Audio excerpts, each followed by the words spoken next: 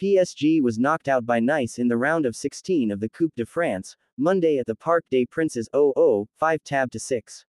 Xavi Simons missed his shot on goal in the deciding session. After the game, Mauricio Pochettino explained that he didn't ask the 18-year-old striker to take responsibility. The first disappointment of his young career. Xavi Simons precipitated the elimination of PSG by missing his shot on goal against Nice on Monday in the round of 16 of the Coupe de France 0-5-6. The 18-year-old striker saw his attempt stopped by Marcin Bulka during the deciding session.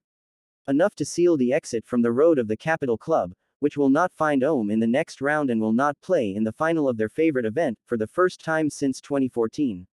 While some Parisian executives had not yet fired, many wondered about the choice to send the young Dutchman to try his luck. With the weight of a whole club on your shoulders. Asked about this at a press conference, Mauricio Pochettino wanted to clear himself. We decided on the first 5 shooters between us before the session, explained the Argentine coach. We thought we could win with these first 5 shooters. Then the decision was made by feeling by the players.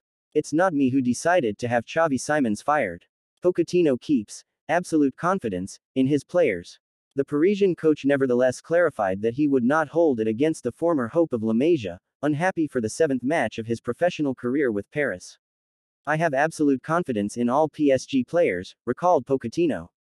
Any player on this team can shoot and miss. I have absolute confidence in him, just like the others. Even if there is necessarily disappointment, because we are eliminated. An elimination that falls badly 2 weeks before hosting Real Madrid, in the round of 16 first leg of the Champions League, 9 p.m. on RMC Sport 1. At the end of a sluggish and boring match, the club from the capital was not reassured against the Aiglons grouped together in defense. With a still unrecognizable Lionel Messi, a distressed Mauro Icardi, a struggling midfielder and a state of mind to review, PSG sent worrying signals before rubbing shoulders with Karim Benzema's partners. There remains a trip to Lille, Sunday, and a match against Stade Rennais, the weekend of February 12-13, to find a more attractive face.